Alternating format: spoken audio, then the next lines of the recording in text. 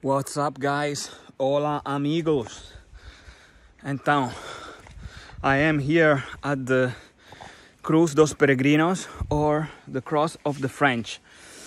All right, you can see it here behind me.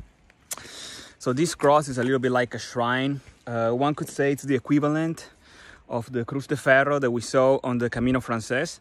It's much smaller, of course, but as you can see easily, people will leave all sort of things, all sort of memories here.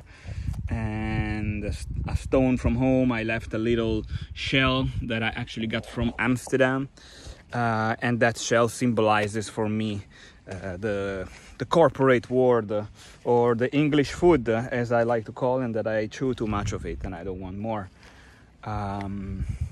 But beside of that, a little bit of history, right? That's what I'm here for.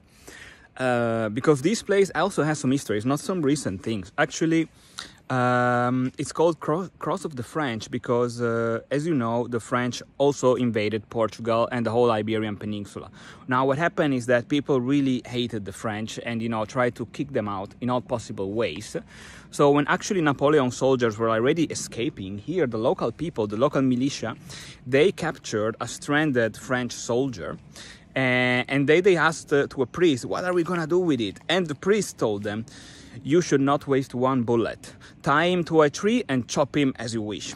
Yeah, you heard me right.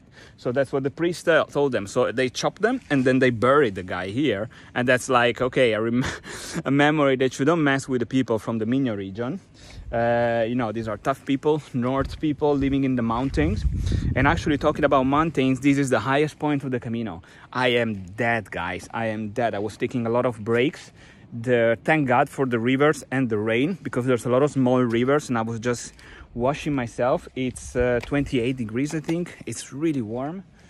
And now there's the last stretch of the walk, but it's like really a few hundred meters and then we're on the top, so we made it. So yes, finally there. See you guys.